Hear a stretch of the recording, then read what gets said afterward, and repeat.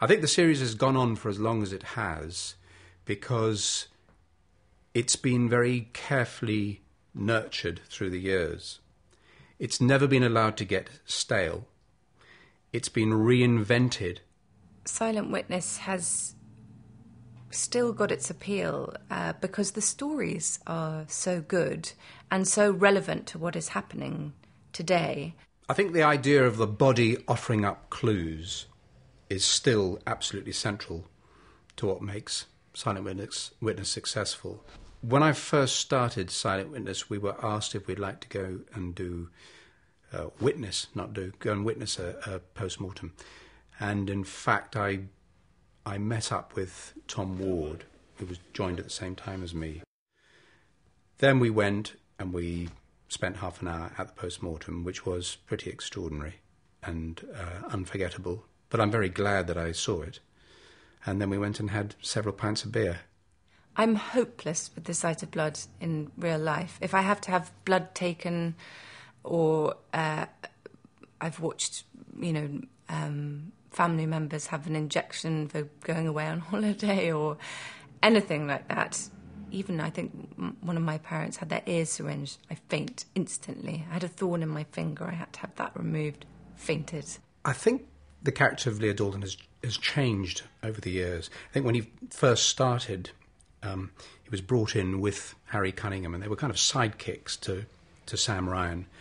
And when she left, obviously there was a bit of a power struggle in the department, and he took over as boss. She left an incredible legacy and left an audience with it, and it's something to live up to keep making it work. But I think the appeal of the stories and hopefully our characters has meant that it's been able to carry on. My character, Dr. Nikki Alexander, arrived in the series 4 years ago, and she was always someone who was quite a feisty, tomboyish girl who acted before she thought, and part of that is her is endearing about her. She's passionate about everything. I think when Silent Witness first started, it had a reputation for being rather reverential. The morgue was seen as a rather cathedral-like place where people spoke in hushed tones and there was very little noise. And certainly after my experience of going to see a post-mortem and speaking to people, it was clear that that's unrealistic. That was very much a television creation. Tom, who plays Harry, has pushed that a lot, and he's a very funny guy anyway, and he's imported that into the character. And I think that adds a little bit of spice and, as you say, lightens the mood of some of it. Tom Ward is the master of the ad-lib, and he, I think, is the funniest man I've ever met in my life. And he loves nothing better than to say something that will make me laugh on camera. The way he asked me out on a drink, we did that about 15 times, and all of the takes were different. There have been times when I've been rendered completely incapable of speaking, and we've had to stop until I can regain control of myself.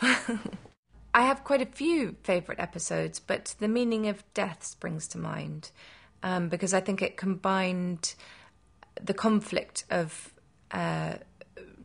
Nikki questioning her approach to death as a scientific woman, and also her grandmother's just died, who was a very religious woman, so she's wanting her grandmother to still be there in spirit. I think the episodes that work best with Silent Witness are the ones that present a really interesting, well put together, intriguing puzzle. And they often start with a spectacular event. For example, a car crash, a train crash, a helicopter crash, to quote some of the ones we've had. And you have this spectacular event, which in itself draws in the viewer.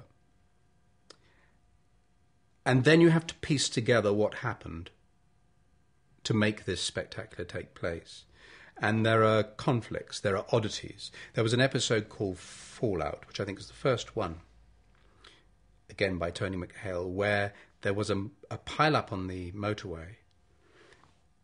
And when the police moved in and kind of pieced together all the bodies, I think there were about 6 bodies.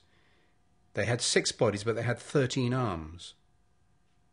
So there's an extra arm. So that's your puzzle. That's your MacGuffin. And that is a great start for an episode. I think crime is a huge...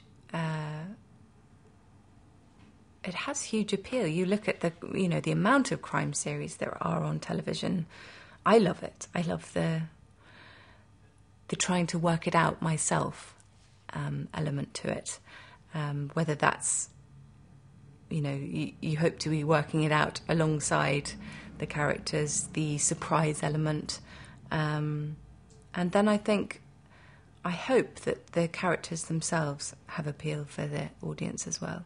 What Silent Witness did that was different is that instead of police coming in and putting it all together, the forensic people came in, and the body was the one. Because of their knowledge, they could take the clues from the body, and that would steer you in the right direction, sometimes in the wrong direction, and lead to whoever it was that did it.